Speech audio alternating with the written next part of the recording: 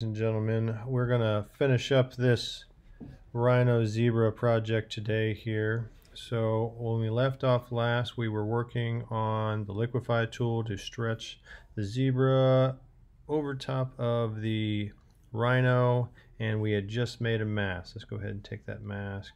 We'll just toss him away there. And we'll redo that just so we can review. So we went to our Rhino layer, turn that off just so we can see, and then we went to selected mask, and we're going to select subject because he's an isolated figure on a background. Selects it very good. We output that to a layer mask. We push OK. We have a good selection of our guy here, and then we just took that and drug it right up here to our zebra layer. So we open that up on that eyeball. We've got a really good rounding and clipped out mask going around to put that shape on there. Catch all those little edges.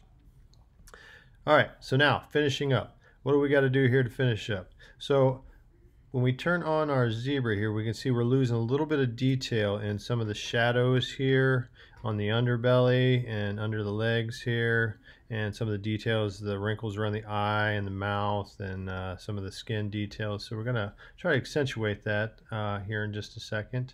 And then we need to take the stripes here. We're missing the stripes on this part of the leg, and it's a little lighter on the inside of the leg.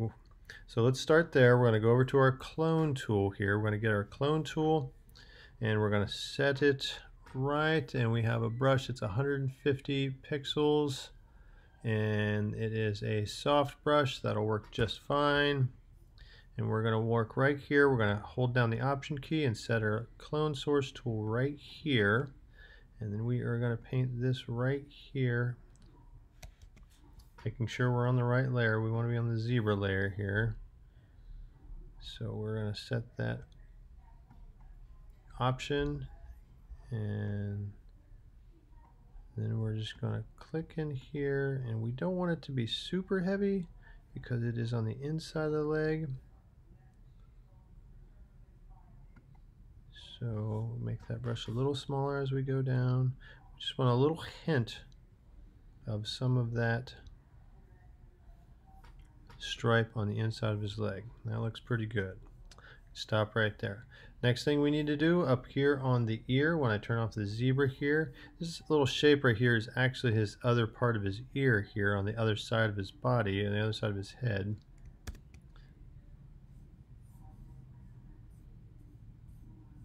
So we need to go in and we're going to just paint a little bit. We're just going to get the paintbrush tool here, and we're just going to paint a little bit here to take that and make the stripe, instead of continuing, I'm going to make the back of his ear black here. So we're going to get on this layer with the zebra here. We need to zoom in a little bit here, and we're going to select, first we're going to start with, we're going to hold down option and just go ahead and select this gray right here. I've got a hard brush here with my paintbrush, and again that's going to work. I'm not going to be too fuzzy here, and I want to paint this in to make a hard line that separates from his ear to his neck.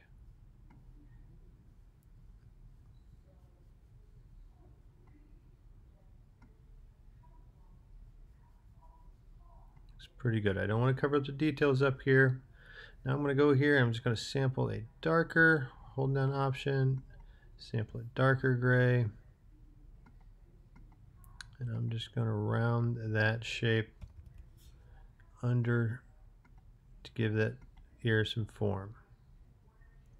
I might go right here, and I might add just a little bit of highlight. I'm going to go up just a click lighter, and we'll add a little highlight here. So when I zoom out, I am happy with my result there. All right, so I'm happy with that there too.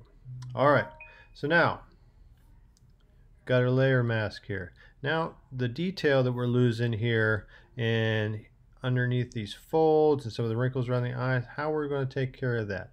Well, let's go in here, and we can, since we already selected and masked, we can reselect. So we're going to do Command Shift D. Hopefully, not going to let us do it. It's all right. We can go back down here.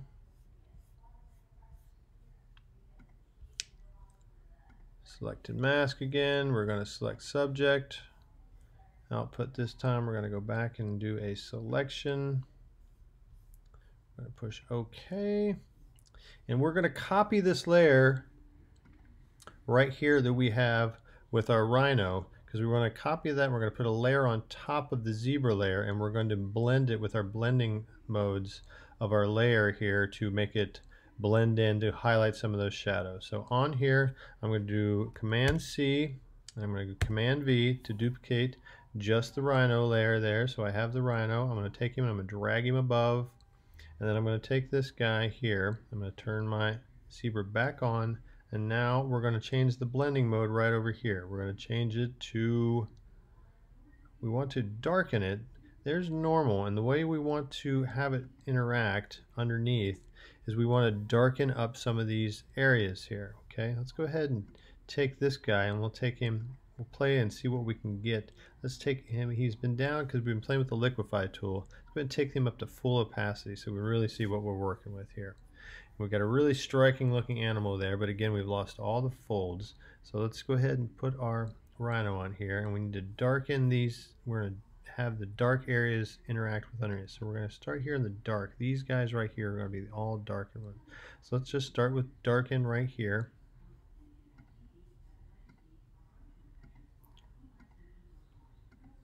Going to get on darken, and you can see right there immediately it shows you instantly what we're doing.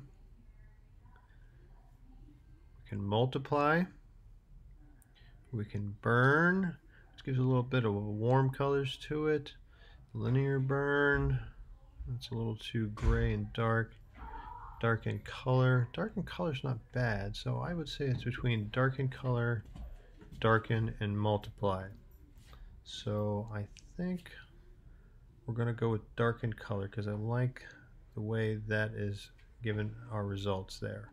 So I'm going to go ahead and select that, but I do want to back off the effect just a little bit. So I'm going to take the opacity, I'm going to take it down just a little bit there and take a look at it, and I am pretty happy with the results there. So that pretty much finishes up our skinning our rhinoceros with the zebra pattern here. Hopefully you enjoyed that. Try this, stay creative. There's more than one way to do most of these effects. So this is one way that we can do it. Like I said, there's always multiple ways to go about this. So this is one quick tutorial on how to do this.